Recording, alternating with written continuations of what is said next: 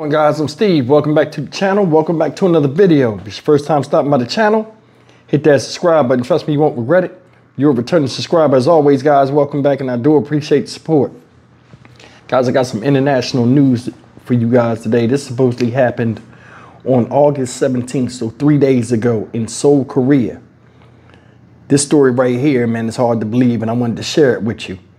And it's about a missing woman that was found dead in one of the places you would never expect her to be found. The exact police car that was supposed to be looking for her. Not only was this woman found dead, this woman was in the police car for 36 hours amid blistering heat before she was found, which led to her death. So you could only imagine how that looked and smelled when the police got the surprise of their life. Take a look at this story and we'll come back and talk about it. A patrol car is parked at a local police station. Police cordon off the area around the car. On August 17, a woman in her 40s was found dead in the backseat of this patrol car at around 2 p.m. The woman, who had a history of mental illness, was reported missing on the night of the 15th after she left home and didn't return. When police officers got into the patrol car to search for the missing person, they noticed a woman collapsed in the backseat of the vehicle and confirmed it was a woman they were looking for. Based on the time of discovery, the woman is believed to have been trapped in the car for approximately 36 hours amid blistering heat, since the back doors of patrol cars cannot be opened from the inside as they are designed to prevent escape. The front seats are also separated from the back by a partition. How did the woman manage to enter the parked patrol car? The CCTV footage shows a woman opening the back door of the patrol car and entering it at around 2 a.m. on August 16, which is just a few hours after she went missing. The car had remained unused until the time of her discovery at around 2 p.m. the next day, when the police officers opened the car to go searching for her. The incident sparked concerns over possible police negligence, as a patrol car's door, which should have been locked to prevent theft or unauthorized access, was found unsecured. The police, however, said the patrol car in which the woman was found was one that's rarely used. 경상시는 주 순찰차를 쓰는데 두 대 다 돌려가지고 간내를 집중 수색하려고 그래 이제 운행하려다가 발견이 된 겁니다. According to a preliminary autopsy conducted, it was discovered that the woman may have died from hyperthermia.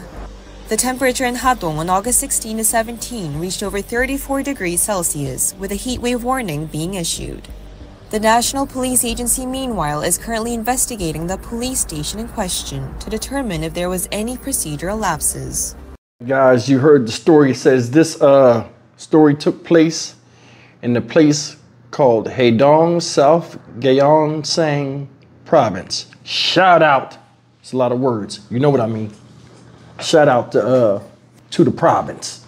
But I thought this was an extraordinary story. I did. This is something that sounds like a scene out of a movie.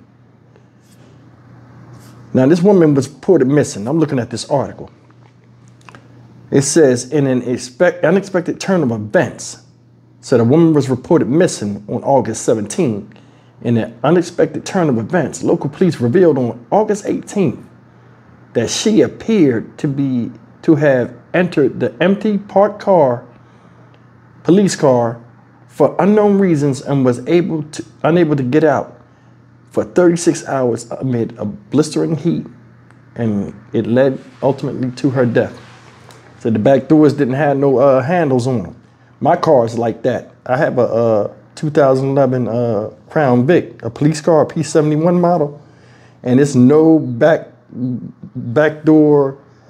Once you back there, you back there. Now, I don't have a partition on mine. I brought mine from an auction. I don't have the partition, you know, but a lot of police cars had that partition. It's basically a vault or a tomb. They put you back there. You at the mercy for somebody to come and open the door handle to let you out. For some odd reason, this woman was dealing with mental illness, ventured out. I don't even think she even knew it was a police car. She just was walking around, came across and jumped in it. But either way, man, that's a horrific death. Heat stroke.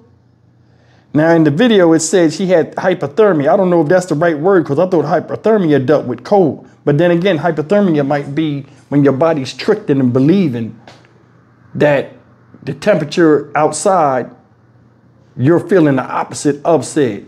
So like if people that are, you know, have hypothermia, if they're in the water, they might feel hot and the water's cold, or they might go to sleep, or people that are in avalanches a lot of times, they would say right before they're about to die, they start to overheat. And then when they find these people under the snow that have been buried for some days or whatever, a lot of times their clothes be off because they feel like they hot. But either way, man, they finally go looking for this woman.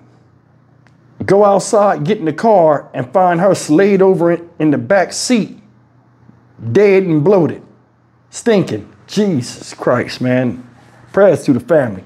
But either way, man, this is something that, I mean, you can't even make this up. It's something like you wouldn't even think about. This woman lost her life, and it says surveillance footage shows the victim entering the unlocked vehicle in the police station's parking lot through a back door at around 2 a.m. local time on August 16th. So, yeah, she was wandering at night. The car had remained unused until the time of her discovery around 2 o'clock on August 17th. So yeah, about 36 hours by a police officer. Victim's family had reported her missing 3 hours before her discovery.